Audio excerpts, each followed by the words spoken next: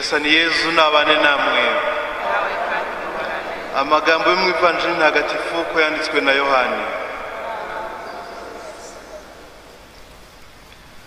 Muri icyo gihe Yezu azutse yaramaze kubwira Petero iby'urupfu rwe ruzatuma ahesha se ikuzo.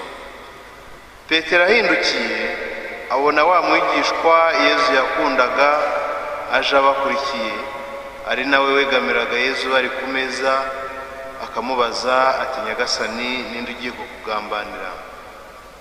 Petero amaze kumubona abwira Yezu ati Nyagasani, naho se uyu we bite? Yezu aramubwira ati niba nshaka ko akomeza kubaho kugeza igihe nzazira bigutwaye iki? Wowe nkurikira.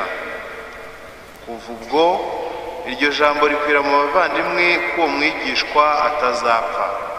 Nyamara Yezu ntiyavuze ngo ntazapfa, ahubwo ati niba nshaka ko akomeza kubaho kugera igihe nzazira bigutwaye iki? Uwo mwigishwa niwe mugabo wemeza ibyo byose, kandi niwe wabyanditse. Byongeye tuzi ko ibyo yemeza ari iby'ukuri. Hari n'ibindi bintu byinshi Yezu yakoze babyanditse bakabirondora byose, ngira ngo ibitabo byakwandikwamo ntibyakwirwa ku isi yose. Iyo ni Ivanjiri ntagatifu.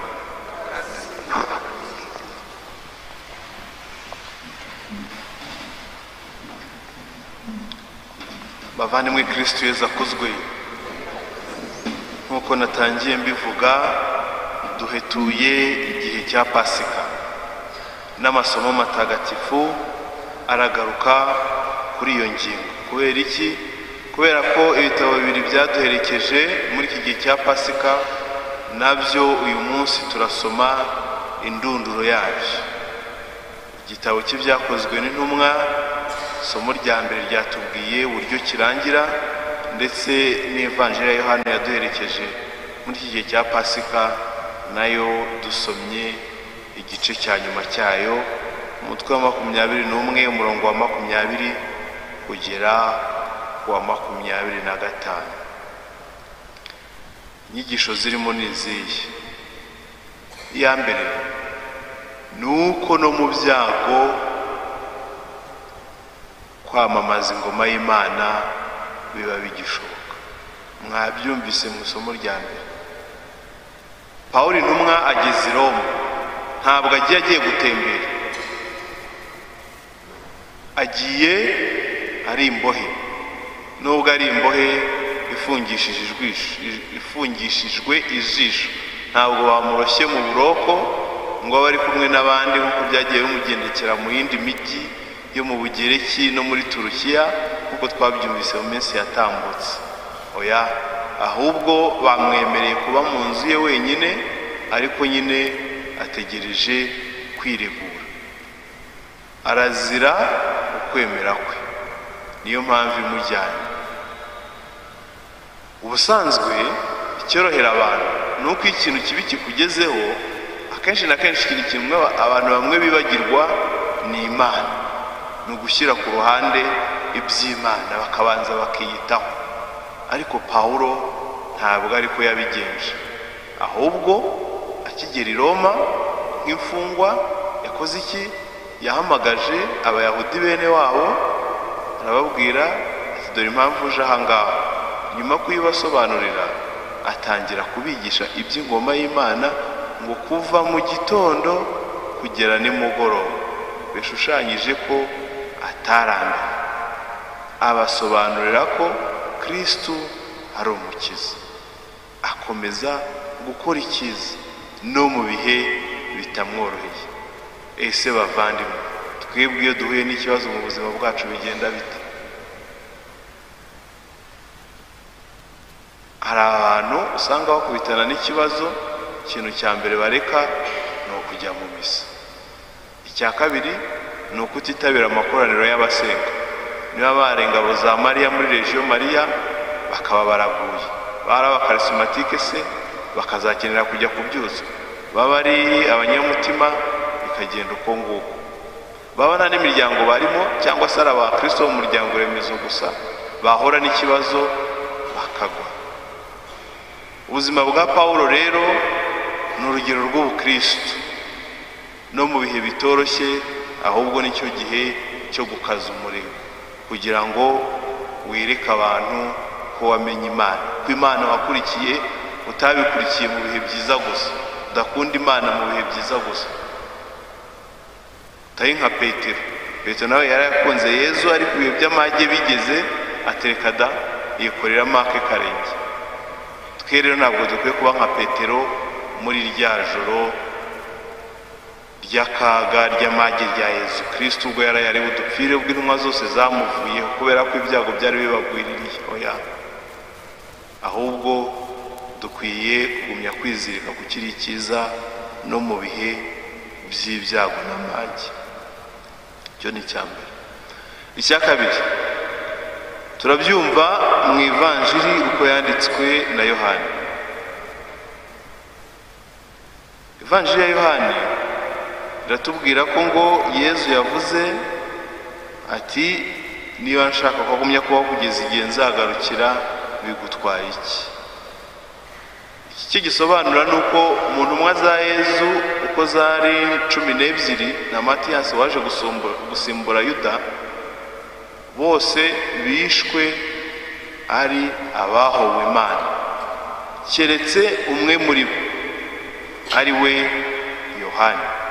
N'ikimenyimenyi nuko iyo twizihiza umunsi mukuru w'izo ntumwa, izindi zose uko 11 twambara imyenda y'umutuku kuko nyine tuzirikana ko ari abahowe Imana, ariko Yohani we twambara umwenda w'umweru kuko mu kiliziya bene abatagatifu babita abakonfeseri, abantu bahamije ukwemera kugera ku ndunduro, icyakora ntibapfa ari abahowe Imana.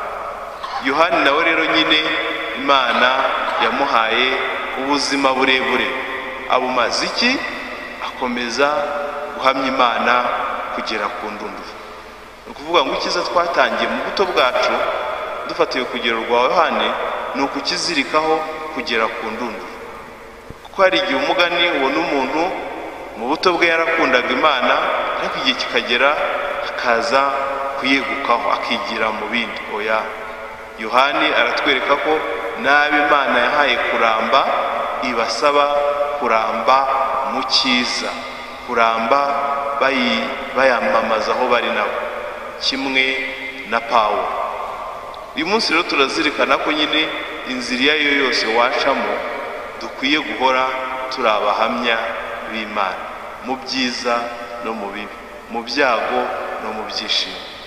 Yohani wenda ntiyagize ayo mage n'amakuba yo guhorwa Imana cyangwa yo kugira akaga nk'ako Pawulo yagize, ariko icyo ahuriyeho na Pawulo ni uko bombi mu buzima bwabo bose bakomeje guhamya Imana. Turaye rero turi buhabwe, turi bwizihize umunsi mukuru wa Pentekosti, umunsi twibukaho Roho Mutagatifu aza mu mitima y'intumwa agakomeza intumwa mu kwemera zikaba abahamya b'Imana.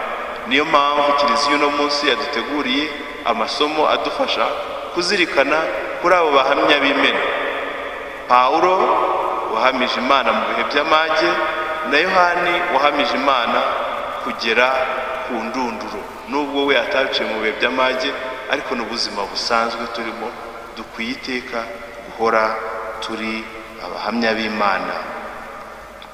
Ikindi kintu umuntu yarangirizaho ni uyu murongo wa nyuma w'ivanjiri uko yanditswe na Yohani, ati hari n'ibindi bintu byinshi Yezu yakoze, babyanditse bakabirondora byose, ngira ngo ibitabo byakwandikwamo ntibyakwirwa ku isi yose. Umugani, umuntu wabayeho imyaka 33 agira neza haciye hose, wanditse ibyo yakoze byakwirwa hehe? Icyambere kibitubwira ni uko tudakwiye kubara ibikorwa byiza dukora ngo tuvuge ngo uyu munsi nakoze ibikorwa 2 ngo reka mbe mfasha akanya nduhuke. Reka da, nta kuruhuka, ni ugukora neza nyine natwe ku buryo igihe twigendeye abaza bakavuga ibyo twakoze bwakwira bugake, batabona aho babikwiza. Ikindi ni uko ivanjiri nk'ijambo ry'Imana riturondorera iby'ubuzima bwa Yezu batubwira ibyo ngibyo n'iby'ingenzi baduhitiyemo. Bivuze ko ubwenge bwacu bugomba guhora bufungukiye kwakira ibindi Roho Mutagatifu yatubwiriza bitanditse mu mavanjiri. Muzirikane ko Yezu yavuze ati Roho Mutagatifu naza azabibutsa ibyo nababwiye, anababwire, anabahe izindi nyigisho. Ni ukuvuga ngo Roho Mutagatifu dutuyemo atumarira iki? Atwibutsa ibyo Yezu Kristo yatwigishije, ariko kandi akanamurikira ubwenge bwacu kugira ngo ibitaranditswe tubashe kubigeraho n'ubu ngubu mu buzima busanzwe turimo. Tumurikiwe nande? Tumurikiwe n'urumuri rwa Roho Mutagatifu. Bavandimwe rero, Roho Mutagatifu tuzahabwa ejo naze adufashe kuba abahamya b'Imana igihe n'imburagihe. Aze adufashe kuba abahamya b'Imana mu byiza nka Yohana. Aze adufashe kuba abahamya b'Imana mu bituguye nka Pawulo. Twoye gucogora, duhorane umurego n'umwete mu by'Imana. Nyagasani Yezu nabane namwe.